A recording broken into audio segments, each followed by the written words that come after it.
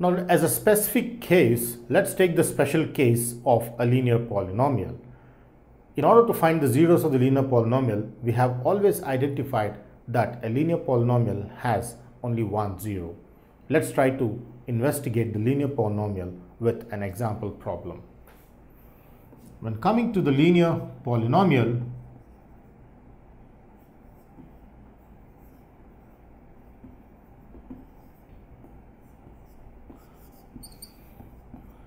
and with zeros, let's try to investigate on the zeros of a linear polynomial. For example, I take the linear polynomial p of x is 4x minus 8 or 4x plus 8, and I want to find the zero of this linear polynomial which has degree equal to 1. So in this case, what I do is, in order to find the zeros of this polynomial, for zeros of p of x, the condition is p of x equal to 0. We know that as the basic definition. So for zeros of this equals 0, must be equal to 0. And then p of x indirectly out here is 4x plus 8, which is equal to 0. And 4x plus 8 equal to 0 implies minus 4. So I get this to be minus 2. Therefore, the zero of this linear polynomial is minus 2. So this is the zero. Is how we identify the zero of the linear polynomial. But interestingly, I also note a very important property here, that for every linear polynomial there is only one zero, is how we conclude. So let's make the overall outcome, which says that every linear polynomial has one and only one zero, is how we come through the learning outcome, is how we make the learning outcome, which says every linear polynomial has one and only one zero. It cannot have two zeros. A quadratic polynomial may have two zeros, or at the most may have two zeros or less than 2. A cubic polynomial has at the most 3 zeros or less than 3. It cannot have 4 zeros.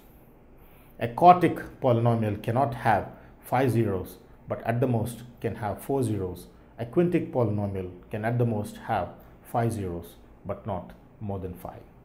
Is how we make the learning outcome through this investigation. Next, we are going to enter into the concept of understanding remainder theorem through the definition of polynomials and the various properties of polynomials. How does polynomials lead to understanding remainder theorem? But before we understand the remainder theorem, which plays a very vital role in the branch of polynomials, let's see how the divisibility concept is essential to understand the remainder theorem.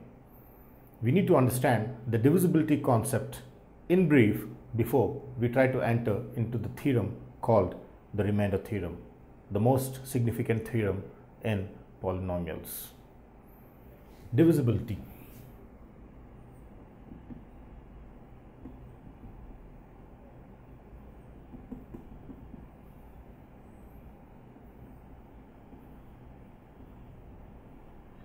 Let's try to understand the divisibility properties by taking a very simple example. For example, I have a number 5 divided by 3. I would like to divide a number 5 with 3. So here I understand that the number which is being divided by is called dividend. The term which I give for a number which is being divided by the other number is the dividend, and the number which acts in the division is the divisor. So this plays a role in dividing, because 3 gets divided it is called the divisor. Now when the number is divided, we have learnt in the lower classes, the method of division is through this, wherein 5 divided by 3 is written out here, and then 3 ones are 3, which on subtraction gives me 5 minus 3, which is 2. This cannot be further simplified because this number is less than this. So we halt it here and we call this as remainder. And this is given by specific name called quotient, and 5 is called the dividend, and 3 is called the divisor. So the remainder, the quotient, the divisor and the dividend play a vital role in getting connected to each other.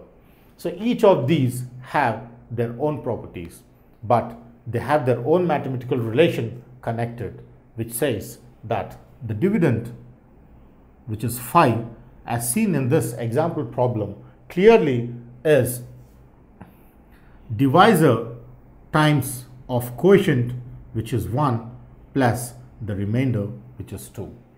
In every division concept, it holds true that the dividend is equal to the divisor times the quotient, that is 3 times 1 plus the remainder, which is 2, because this finally leads to 3 plus 2, which is equal to 5, which equals the dividend, is how we understand.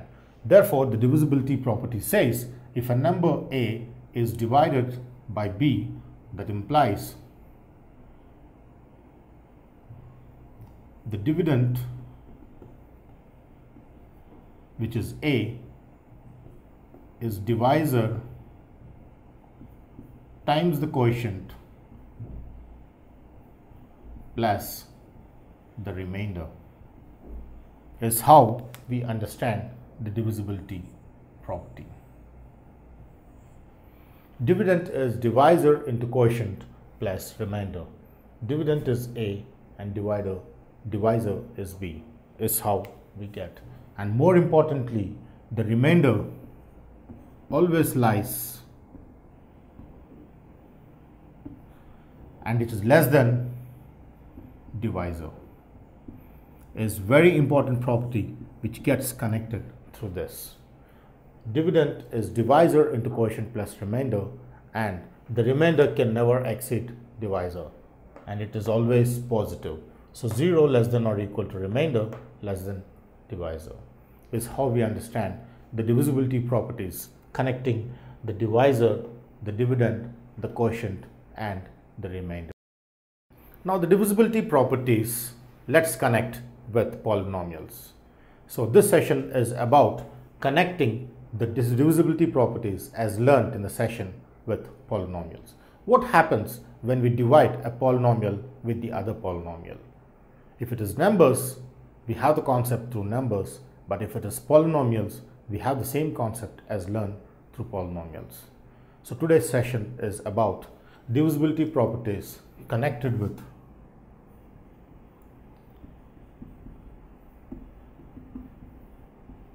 polynomials.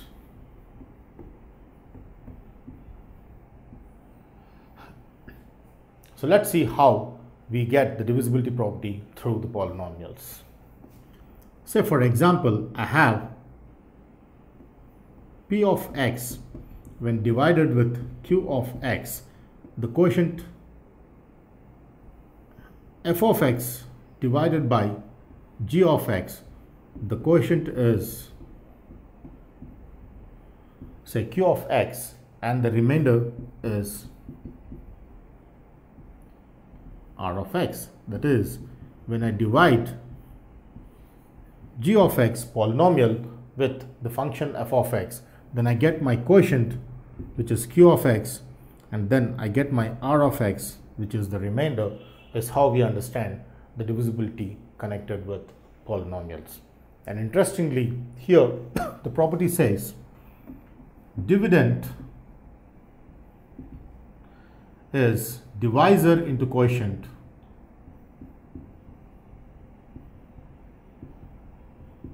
plus remainder. Therefore, Using this divisibility property, which is called division algorithm, let's try to see how the polynomials get connected respectively.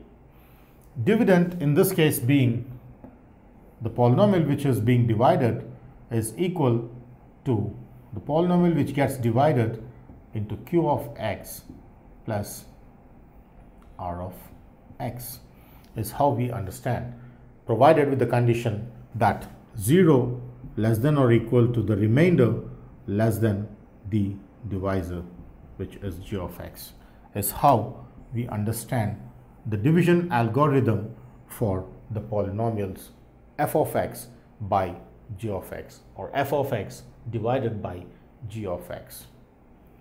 Divisibility properties connected with polynomials f of x and g of x. If you like this video, please give a thumbs up. Please subscribe to our channel to get more videos on CBSE syllabus.